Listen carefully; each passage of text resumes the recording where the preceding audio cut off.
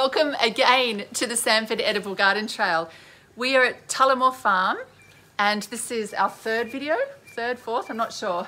Check the other ones out if you haven't seen them yet. We are here with Bill and we're at Tullamore Farm, so you can also look that up on their Facebook page.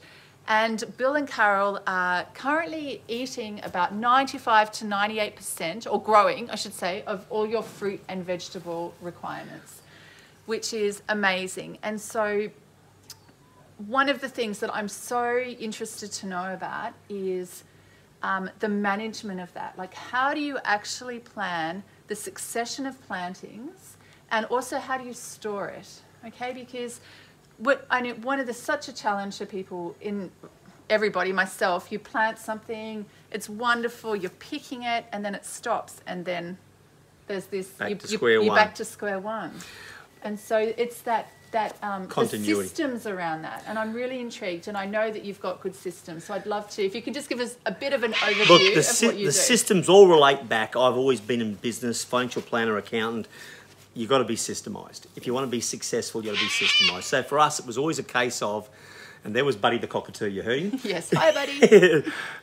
For us, it was always about when we started becoming more and more self-sustainable, we wanted to continue it. So for us, it was a case of, how do we ensure that we've always got carrots? How do we always ensure we've got fruit? How do we ensure we've got everything?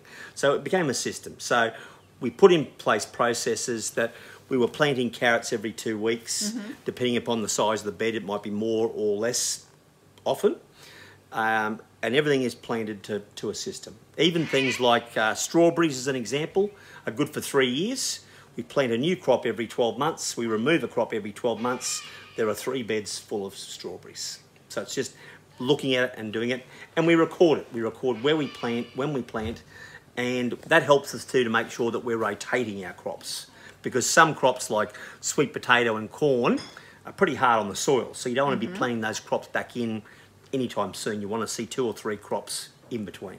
So you're using your systems to tell you when to plant, when to fertilise, but then you're also recording what you've planted so that you know where to move, and in what beds, so that you know where to move them. When to plant it again in particular. It's not such a big deal with some, but with most crops, the more you can rotate, the better. Okay. It just gives you healthier soil. Okay, now... we don't want to be monoculture. We want to have everything. Variety, and we want the systems to keep going through. So I love a good system and I love the organisation. So I just had the privilege of having a bit of a look in Bill's filing cabinet, and we opened the drawer and there were all of these files, each one labelled with a different fruit tree. So the files related to the fruit trees, right? No, there's vegetable files as well. Yes, so as I can give you an overview. An idea. So for example, that's bananas. Okay.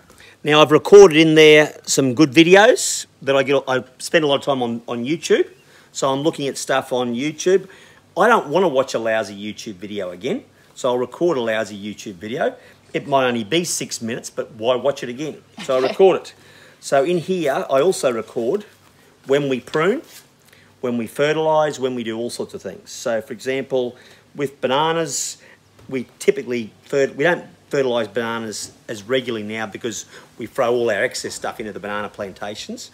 But if we were looking at any of our fruit trees, I'll have recorded, it might be March, blood and bone, December, compost. Can we have a look? That just happens automatically. So this is here. You've got the fertilising schedule, March, September, and you're seeing exactly what it is that you do at that time. Okay? And then this is the record. That's the record. Under there, then you've actually recorded what you've done. And we get amazing fruit. Yeah. Amazing fruit. Super produce. I suppose by recording it gives you that option. If it wasn't that successful, you can then change it. Now, the hard work is in actually starting and getting the system going.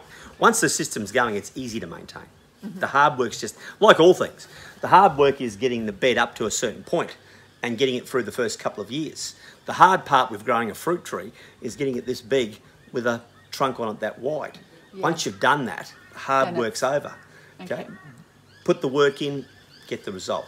Okay, so do you have an overall thing? So that's bananas, but so, you know, we're coming into, we're end of September, so we're going to start off October. Do you have something that says, in October, this is what I need to do? So what I do, and I've got several of these, I have what I call a monthly calendar for certain things. So let's talk about vegetables as an example.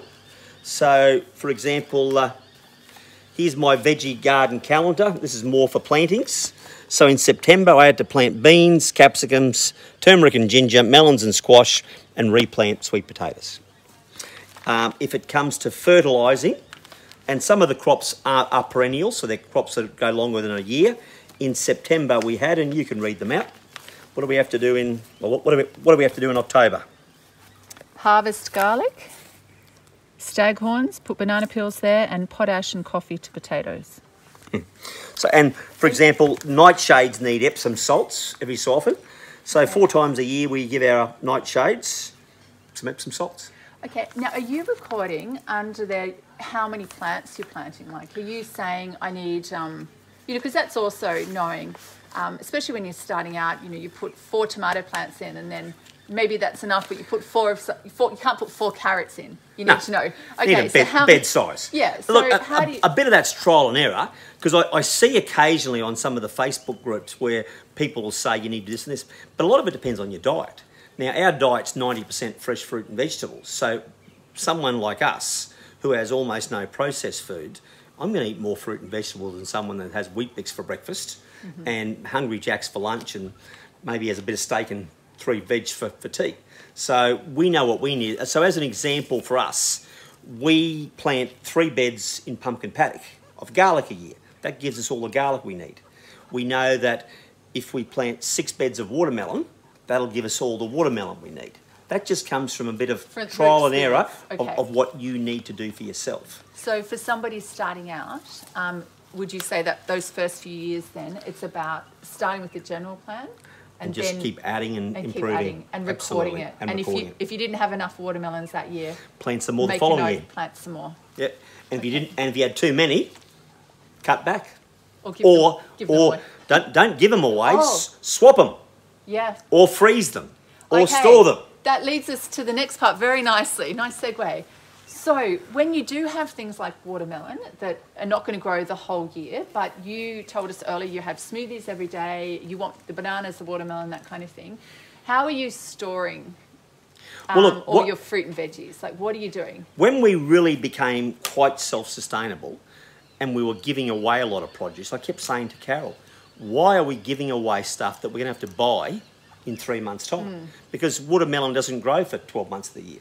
So we started looking at options. We built a cellar where we store some produce. But the second thing we looked at was we knew we had to preserve a lot of the crops.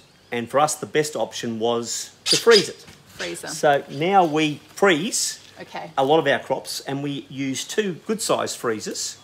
And those 2 freezers, about where they are, if we have more frozen than what we've got, we're not going to use it. So we don't want excess that we're going to throw away either. Yes. So it becomes a balancing act of that as well. And they're both upright freezers? Started 3 or 4 years ago with a chest freezer, big mistake. Too hard. Too hard, didn't think how productive we were going to be. Yeah. And now we've only got the upright freezers. Okay, so for anybody who likes things to be organised, this is just going to be such a treat. I can't wait We're only going to look at one? Just look at just one. Just the one, okay. Now, I'll let Vanessa, you find her way here. Ready? And this is it. Oh, sorry about that. Everything labelled. Absolutely beautiful. I'll close that before you lose all your cold air. Now the key with it too is... May I... You can. Grab something here. Let's just... And then I'll close the door. Thank you. No, don't close the door yet. Leave it open. You're okay? Otherwise you won't be able to open it. Oh, okay. It'll vacuum seal. So, can you just walk me through here? What if you've prepped it all? Because this is really important. You can't just put a whole watermelon in a freezer. You've prepped it. So, what Carol has done there, the watermelon is cut to the size that we use in our breakfast drinks. The broccoli is cut to the size that Carol's most likely to use that in stir fries or soups. So it's all prepared to suit. Okay. Now, there's nothing... We eat the produce, and most vegetable or fruit growers would be doing the same.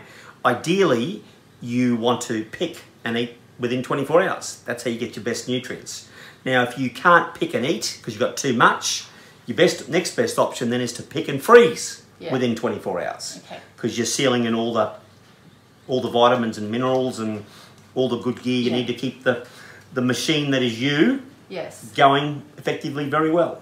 So take the time, prepare it, chop them to the right size. Now, can I ask about the cauliflower, the broccoli? Are you just cutting and freezing that, or are you doing anything to Carol that? blanches them. So most of the brassicas, that's your broccolis, cabbage, kale, etc., is hot water, boiling water for 30 seconds to a minute, then into cold water, and then straight into containers and frozen. Wonderful. And so this is what is, when you can get this down pat and your folder system, that's what can allow you to actually seriously make a dent, I think, on what you're growing, actually being able to produce for your family.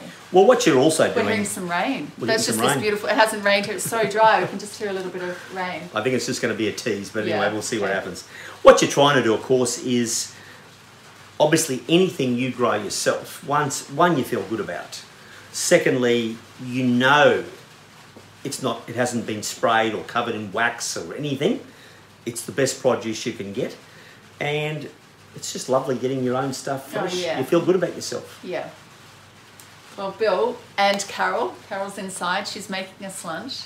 I tell you, I think we're the luckiest people. We're here on a road trip. It's myself, it's Vanessa behind the camera, and we've got Kerry here as well from the Sanford Edible Garden Trail team. And the best thing is we've driven an hour and a quarter south of Brisbane, and we're about to get lunch prepared for us. All fresh from the garden. All fresh from the garden. So, which is such a treat. And have a look at the other videos. We've taken 3 videos from Tullamore Farm, and you can also look on the Facebook page, and you can come and do some tours. But please keep following the trail, Sanford Edible Garden Trail, on our Facebook page or YouTube channel.